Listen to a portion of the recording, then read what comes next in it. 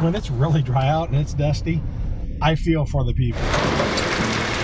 After flooding closed nearby roads, Waterloo, Nebraska is overflowing with traffic. You'd really need, between the 4 entrances of town, you'd almost need an officer at every entrance.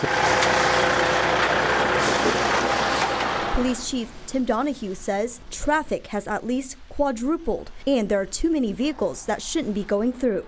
The chief says there are plenty of signs warning local traffic only and there are weight limits.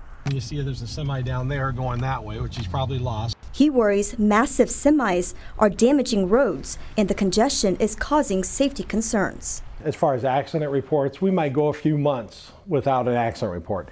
Within a week, this past week, we've taken 2 accident reports. With only 1 officer each shift, the State Patrol and carrier enforcement help when possible. That's why it's so important for most of the truckers to read the signs and to follow them. Because once you get into Waterloo, if they want to go west, they're going to have to take a 2-lane back road to get to Valley to get back onto the highway.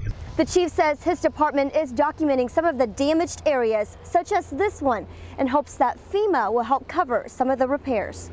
In Waterloo, Chindon, KETV, News Watch 7.